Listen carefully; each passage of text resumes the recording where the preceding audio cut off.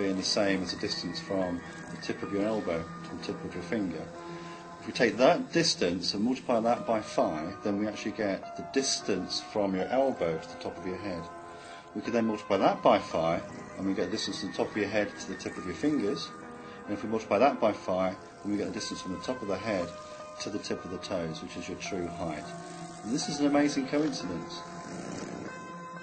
There is another rule known as the golden spiral, which is directly linked to the golden ratio, which also appears many times in nature.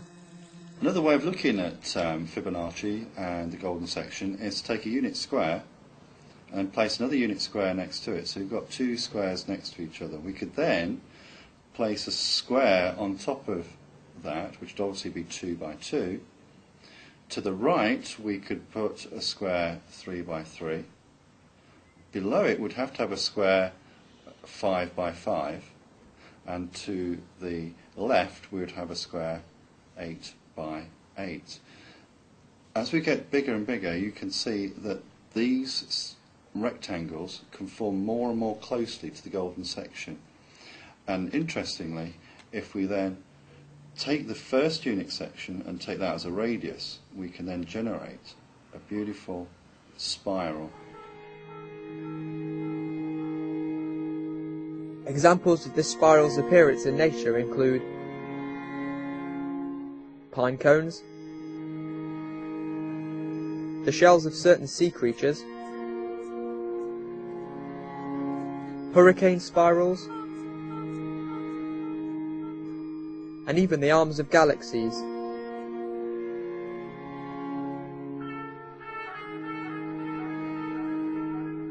Many artists have recognized the aesthetic power of the spiral and used it in their art, like Salvador Dali's The Sacrament of the Last Supper and Seurat's Fée des Étanières.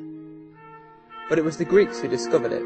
We can demonstrate this by taking a picture of the Parthenon and overdrawing rectangles over the different sections, and you'll find that the rectangles conform precisely to the idea of the golden section and phi, this magic number 1.618033. Some speculate that a number which appears so often in nature must be evidence for the existence of God, and that he designed everything to this sacred number.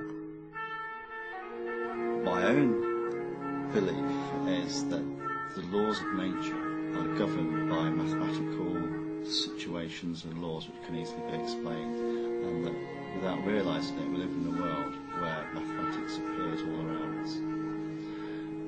It's interesting to think that Galileo, for example, an Italian, was unable to question anything about nature, etc., because they felt that God created the world, and therefore anything else, to question anything else, to explore anything else, was mere heresy, and Galileo, for example, was persecuted. I think today we can look at the evidence and then we can make up our own mind as to whether God exists. Even with all the mathematics, we still have to come down to our own thoughts about mathematics, and we can still be believers in God and understand the laws, or we could be disbelievers and understand the laws and decide that God does not exist. It's a question of what we believe ourselves.